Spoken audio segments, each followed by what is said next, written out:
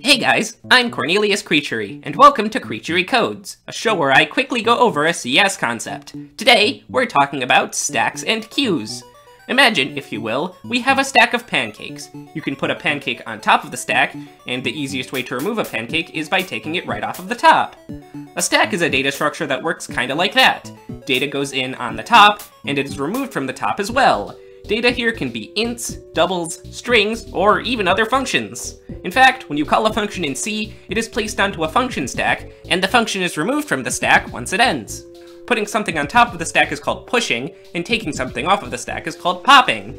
Queues are quite similar to stacks, but instead of removing the top item first, it removes the bottom item first, kinda like a line when entering an amusement park ride. So, in summary, a stack follows the format first in, last out, and a queue is first in, first out. Thanks for watching.